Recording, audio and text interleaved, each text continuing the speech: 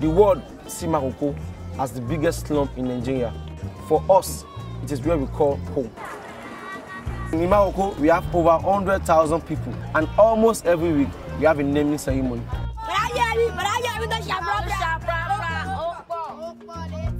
The Makoko community have been here before I was born, and it's going to be here even when I'm gone, because this is our home.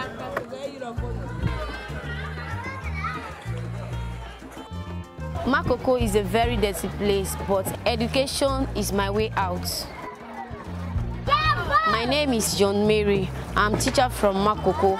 I want to be the first TV presenter in Makoko. When I told my parents I got admission this year, they were happy.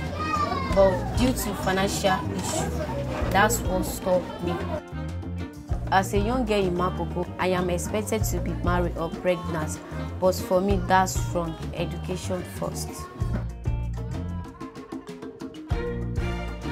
I have seen 13-year-old girls that are mothers in Makoko, but if they had education, it wouldn't be so.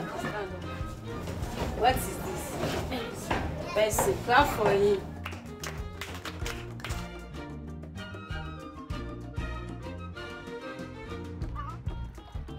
For this Makoko, nobody will help you if you don't get handwork. So as I don't go to school, I can't go in fashion designer to help myself and with my family. My husband take English teacher, can't teach me because of my work. I don't do this work now over 12 years, and I don't train over 25 girls.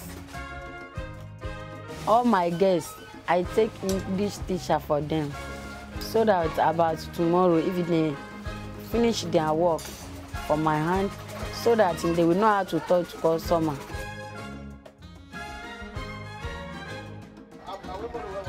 Several matching by do Makoko lower gang, no control or son of me, ye de Puma gang, lower Megan, you did more self all of me. Or son of Dulumadunya, living was all Dulumadunya.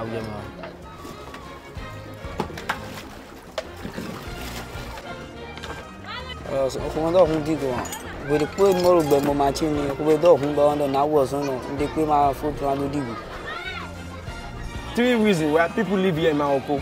1, for those of us who have been born here. 2, people who migrated from the Republic of Benin or Badagry. And the third part, which is the most important, is Makoko is the most safest place in Lagos State. I guarantee that. BBC Minute.